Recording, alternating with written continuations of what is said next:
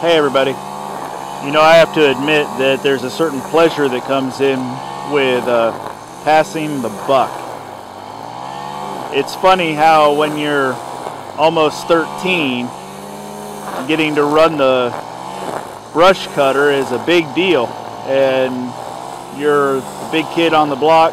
You get to do the fun chores, and nobody else is allowed to use it, and all that kind of stuff.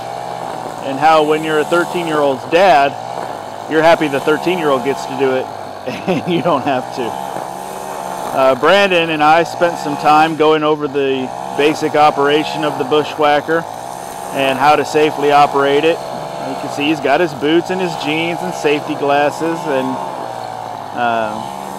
in fact we just got done learning how to put more wire in the trimmer head. But he's learned everything about, of course, how to stop it, and then all the different things involved with how to get it to start again. The only mower we own right now is a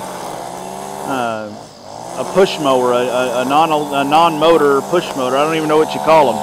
An old mower. And Brandon asked that if once in a while could he learn to use the weed whacker, so rather than use the push mower, he can whack everything down. And especially these areas that get overgrown really easily, really fast. So that's what he's done. He's learned to use the weed whacker. And we're also using this as a preventative to try to keep down the Kogan grass. That's a weed, big guy. Go ahead.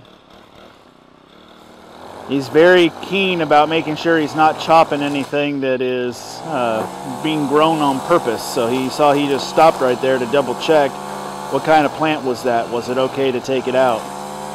Anyway, we're using this to try to keep the Kogan grass back, try to stop it from going to seed, and maybe we can overseed and put in some carpet grass, or not carpet grass, centipede grass, and maybe take over the Kogan grass. So for now, that's what we're doing. And Brandon has taken over. He now can drive the tractor. He doesn't yet run any of the implements. That's next on the learning curve. And now he did use the riding lawnmower when we had it, but we sold that. And now he's running the brush cutter. What do you think about that? Daddy keeps on passing the buck.